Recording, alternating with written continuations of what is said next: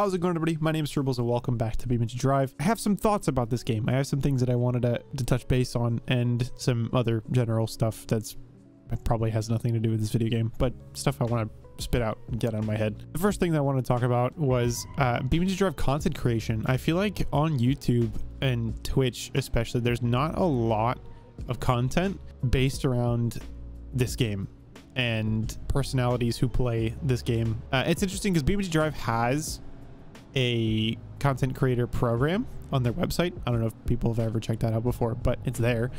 And like, they're willing to have partnerships with people who make content about this game and their game and stuff about them, or critiques that they may have, their opinions on stuff. And I feel like not a lot of people are taking advantage of that. I know that a couple people are creating content about BeamNG.drive, so Mule or Neological. I'm sure there's other ones out there. There's one of the dude that posts a lot of shorts of his live streams when he plays BeamNG.drive. But other than that, I haven't seen a lot of people posting a lot of BeamNG.drive content with their personalities as well. There's a lot of stuff and videos and streamers out there posting kind of spam content in a way. Personally, that's how I feel about their content, is it's a lot of spam. What I mean by that is like very bright, colorful thumbnails saying, I don't even know. I've read some of the titles and none of them make any sense. They're going for the most clickbaity titles they can possibly get by like putting in the most random words that have nothing to do with BeamNG.drive or anything got to do with cars in general, actually. And it's kind of frustrating to me. BeamNG.drive is one of those games that has so much potential, and it's one of those games that I feel like should have a bigger cult following. It is a fantastic video game. I will sink countless hours into this game just modifying cars or driving around tracks like this or exploring jungles and trying to meet up with random people online playing BeamNP. By the way, if you have no idea how to play multiplayer in BeamNG.drive and you really want to, I'll leave a link in the description down below where you can check out this website called BeamNP. Well, I guess it's not the website, but it's something you can download to play with other people in BeamNG.drive. And one thing in particular that I love about it is that you can make custom builds in the offline version of the game. So if you have it on Steam, you can come in here, create a custom build of any car that you want, save it, go into BeamNP and load it up into whatever server you want, and it'll be there. I think that's so sick. I think that's so cool. I don't think enough people are taking advantage of that because I feel like if done right, this game could have such a huge car community following. I think this game plays so well into car culture entirely because of the amazing things that you can do with cars. By the way, this video is going to be so many tangents and it's not going to be linear. Like, I'm not going to stay on one topic at a time. On the topic of car culture, one thing that I would love to see in BeamNG.drive is more modders and more people in the community coming together to make specific body kits or pieces of hardware and technology for a lot of these older cars. Like, for instance, this looks very similar to a 240SX or a 180SX. You know, this is what this car is pretty much based around, in my opinion. That's what it looks like. But I think there's so much potential for car culture to come in and make this car whatever they want it to be. You know, there are so many body kits in real life and aftermarket scenes in real life about these, you know, surrounding these cars, that I think if transferred into BeamNG.drive would set it apart from a lot of the other racing games out there, because people want to turn this into something that is there. Some people want to turn this into something that is specific to them with their own builds in real life. So why not do it in BeamNG.drive? I have been really interested in getting into learning how to use Blender and making body kits for what is it said 200BX. Yeah, the 200BX. I've wanted to learn how to do that kind of stuff. And the Abishu Covet, I really wanted to work with body kits on that, but there's not a lot of stuff in the aftermarket scene. And I know it's not technically the aftermarket scene, it's the modding community who's not doing a lot of that stuff. And I'm pretty sure because it's stupid hard. One of the things that I really am really interested in is seeing if there are modders out there that can import whole engine swaps for a lot of the cars that are in this game. I know it's possible because people have done it before, but one of the games that I bought a long time ago is automation. Automation allows you to make a whole bunch of different engines and then put them in your own custom cars and then test them within the game. But one of the features that they have in automation is that you can export that into BeamNG.drive and make basically any car that you want. And I've done this before. I have these atrocities. Let's see, I'll pull out the Raven. This was the first one that I made. I tried to make something that was similar to an Integra, like kind of the body styling and the design language of an Integra. It didn't really come out that way at all. It's got somewhat of like a maybe Miata feel. I don't even know. I don't even know what this feels like. I can't really put a finger on it. But I put a 2.4 liter inline 4 with VTEC and revs up to 9,000 RPM. Just something ridiculous, and I made it rear wheel drive, not front. I think it's pretty cool, but I feel like it could be more in depth. You know, there's not a lot of stuff that can be done to the interior from what I could tell. It's really hard to use automation in my opinion, but I don't know, there's more left to be desired, and the destruction of automation cars is not as well fleshed out as I'd like it to be. I don't know, I feel like this game has so much potential and it's just waiting to be tapped into. I don't know what needs to be done first. I think, genuinely speaking, if the car community came around and started making more body kits and aftermarket pieces for cars in game that reflect the real world, I think this game would take off. I genuinely think this game would blow up. If BeamNG.drive focused a little bit more on the lighting system and the way that the graphics ran, just to make it a little bit more efficient and a little bit better looking, I also think that would bring a lot of people into BeamNG.drive, because currently the base game itself does not look it's not the most pretty thing in the world. It's not the most attractive looking game. To me personally, the lighting, something's weird with the lighting and the weather effects. It's missing something. I don't exactly know what it is. I talked to a couple people in the community and they said the way lighting is done is very, very old. This game came out like 10 years ago. I'm pretty sure. I think it was it published in 2013? I forget. I started playing it a long time ago when it first started coming out. So I've kind of been with this game for a very long time, and the way that it used to look back then is terrible compared to the way it looks now, but I still think there's a lot to be desired. I have to give huge props to the devs behind BeamNG.drive, because they have stuck with this game for, again, 10 years in making it whatever the heck they want. And I feel like it's starting to get to the stage where it could be a featured game. You know, it's one of those things that had a ton of development time and it has a really good community, and it's starting to get to the point where it's very well polished, right? Some things are left to be desired, but it's starting to get to that point where it's like, okay, this looks like a console game that I would have tried out as like a demo on the Xbox 360 and I would have bought later on. I don't know. I think that's really cool. I think that's super dope. Again, there still needs to be some time in the oven, but I love this game. I love this game to death. My one gripe with the BeamNG.drive team that I've had in the past is their stance on multiplayer. They said very early on that multiplayer was one of those things that's going to be damn near impossible. Like, it's not one of those things that's just going to work for BeamNG.drive, and the community came back around and proved them wrong, which I think is one of the coolest things that's ever happened in my lifetime in terms of, you know, the gaming scene, is that the community nowadays is capable of anything. And if we're told that we can't do something, we're going to find a way to make it happen. And that's happened with BeamNG.drive. The devs came around, they said, hey, multiplayer is not one of those things that's really possible. It just doesn't make sense with the way that the game runs. We don't think it's ever going to work. And a team came out with BeamNP, which allowed people to, you know, start stepping into the multiplayer scene of this game. As of right now, it's like an early CSGO kind of stage where you just join whatever server that's on the long list, and I'm not sure who the host is, but connection is kind of spotty. Each interaction with another vehicle, if you happen to come into contact with them, is not very fleshed out. You can't put people on the back of a trailer because it's gonna cause a ton of problems and start sending cars flying for no reason, which I think is hilarious. still, no matter what, it's one of the coolest things in the BeamNG.drive community is being able to play online. I think I touched on this earlier. If you have a car that you've made for yourself and you're very proud of it and you like the style that's there and you save it as a preset, you can bring that into an online server.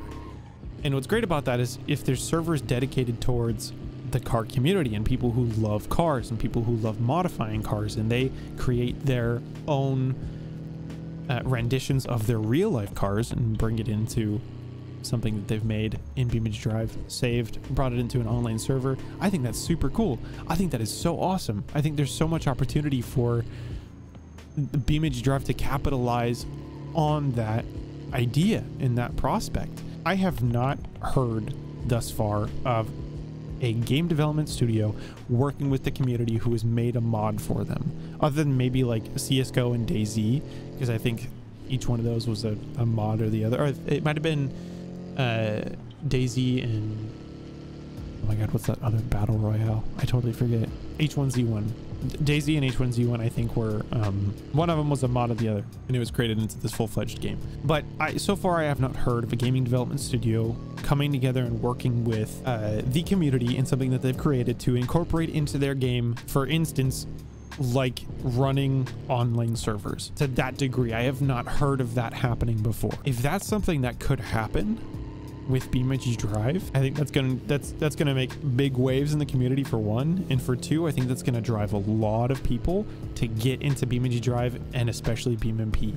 And that's going to start building the community. That's going to start building what BeamNG.drive is capable of. That's going to start building what the community is capable of as well. I think the more minds and the more people that are behind this game, the better off it'll be. The more people are introduced to what this game is capable of and what the community is capable of, that's gonna, I'm hoping that becomes the main staple of this game. I hope that's what people are drawn to specifically.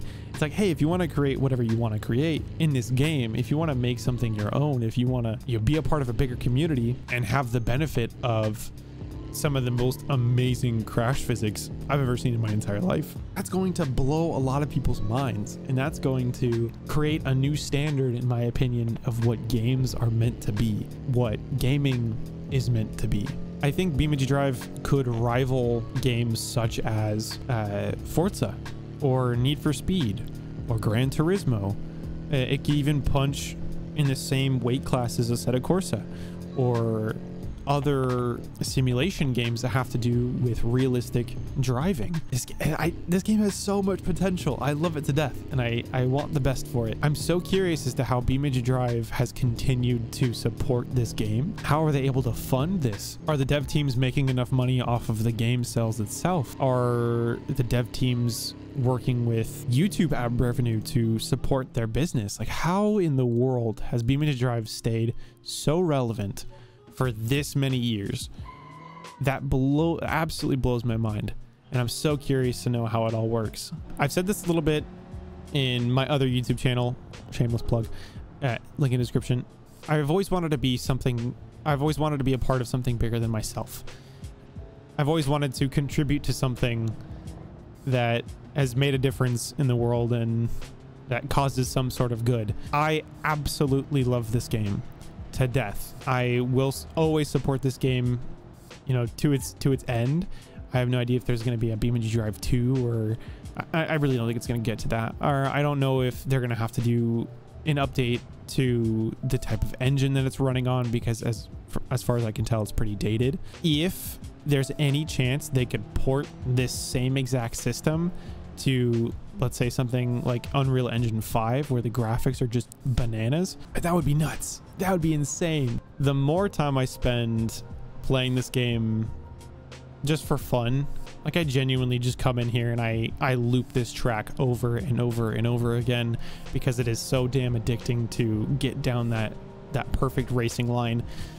The more I'm like, okay, how many other people are doing this, and how can we turn this into content creation? How can we turn this into something that like surpasses the simple idea of just being a soft body physics video game? I think one of the things that could happen, I've tried to do this in the past, but I didn't really execute on it very well, is time attack events. If there was a specific class system for the cars in this game, and there was a way to kind of even the playing field on the way cars are classified, then I think one of the things that could draw in a big audience and maybe be kind of exciting is time attack events. If the aftermarket scene and the modding scene for this game continues, the more pieces of performance equipment that can be added, and there's got to be a system of verifying if whatever mod is applied, if it's something that can be legally used in like a time attack setting.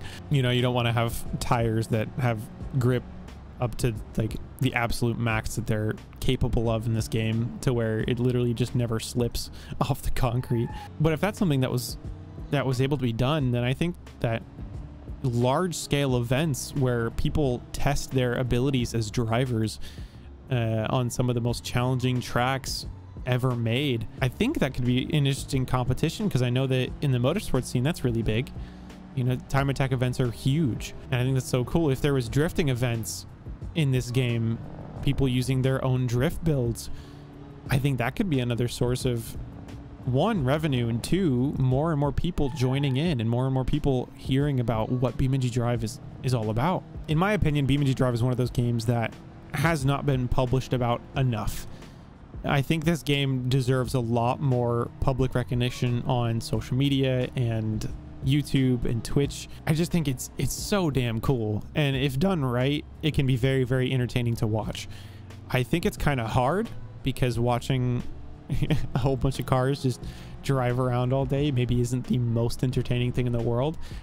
But if events and things were created about it, if people were to go head to head over something and test their skills, or if there were challenges to make the best looking car, or if a economy system was built into the game somehow, if, you know, the challenge would be how to make the best looking car on the right budget, I think Jack Ultramotive, one of the biggest YouTubers for Forza, might just want to join this game.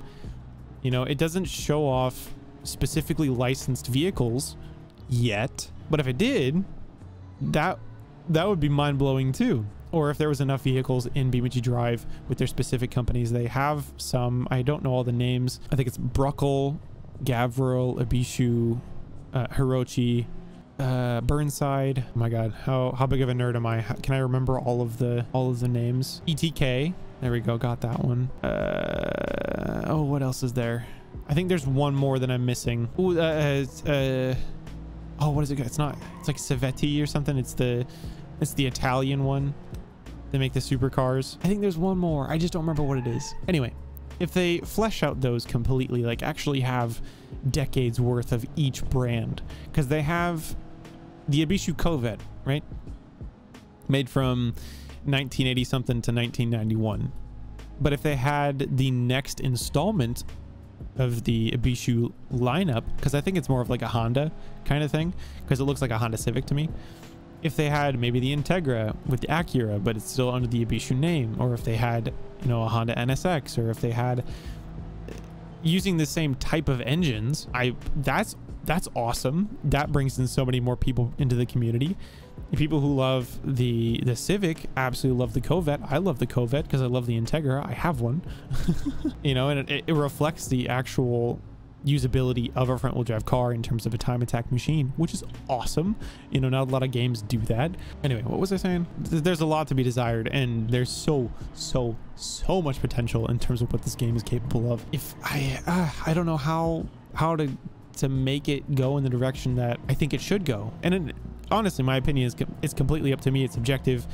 BeamNG.drive and their dev team could have a completely different eye on what this game is meant to be, and if they don't want to go down that road, that's all well and good for them, you know, and I'll still support them no matter what.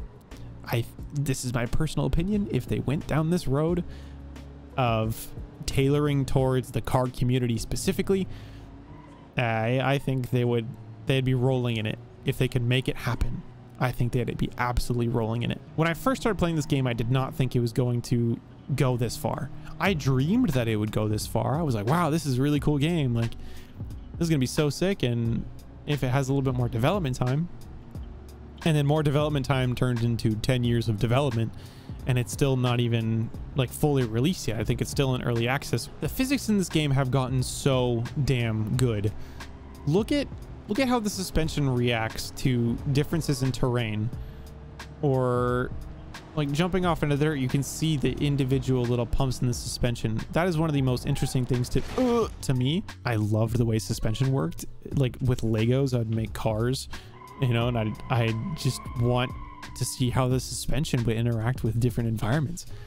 And so playing this game when I was a wee lad was like, it was a kid in a candy shop, basically. Like, obviously the physics back then were not as well fleshed out as they are now, but now that they are well fleshed out, this is just fantastic. It looks amazing. I remember what I was talking about earlier. There was a moment where I was like, what was I talking about?